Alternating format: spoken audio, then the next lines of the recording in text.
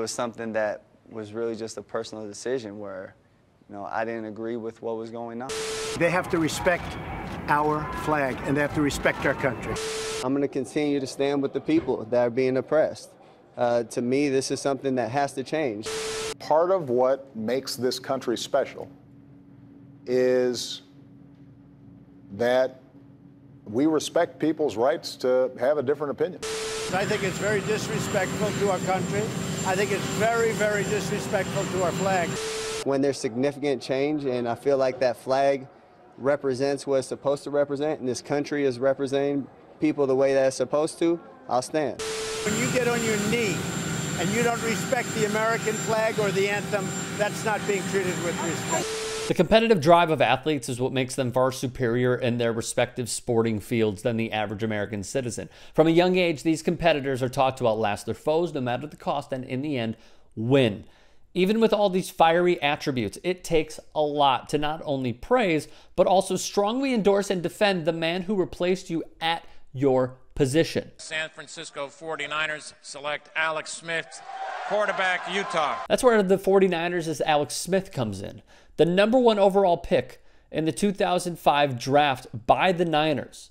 The on-again, off-again quarterback started until Jim Harbaugh was asserted as head coach, and Colin Kaepernick flashed his potential in 2012. The following season, after Smith suffered a concussion, Cap took over, leading the team in the playoffs with a record-setting 181 yards on the ground against Aaron Rodgers and the Packers, along with 2 rushing touchdowns and 2 passing touchdowns. They'd outlast the Falcons, make the Super Bowl, and be 1 pass interference call away from lifting the Lombardi Trophy. Unlike the NFL, you always honor and cherish our great American flag. The vitriol would later ensue. Donald Trump used Cap as a political prop. Cap's original protest to bring awareness to the injustices Black Americans face every day because of systemic racism was transformed by Republicans. Smith, who suffered a career-ending injury in his last season with Washington, spoke with the Dan Le Batard Show on Colin Kaepernick and Cap's current unemployment status. It was absurd. I think equally that it was only a few years later when you're like, this guy doesn't have a job. That was hard to imagine. It still is. A guy with his ability and his trajectory that all of a sudden isn't playing. It reminds me of Aaron Rodgers' quote to ESPN, the magazine's Meet at Kimes, where he said, I think he should be on a roster right now. I think because of his protests, he's not.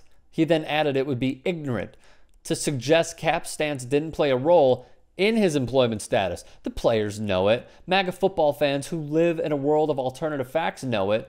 And the movement started in the White House. NFL owners don't want to pick him up because they don't want to get a nasty tweet from Donald Trump. Do you believe that? Trump publicly shamed the National Football League into leaving Cap unsigned. He brought up the flag. He brought up the military. He brought up everything conservative America holds sacred and true, and views anything that is dissent or that is not nationalism as a traitor and enemy of the state. This is a very winning, strong issue for me, Donald Trump said in a phone call, according to a sworn deposition given by Cowboys owner Jerry Jones and reviewed by the Wall Street Journal. Tell everybody you can't win this one. This one lifts me. And in turn, Jones, who essentially mandated all owners go in line with the Rams, then in St. Louis, being moved to Los Angeles, followed Trump's orders. In turn, the list is long.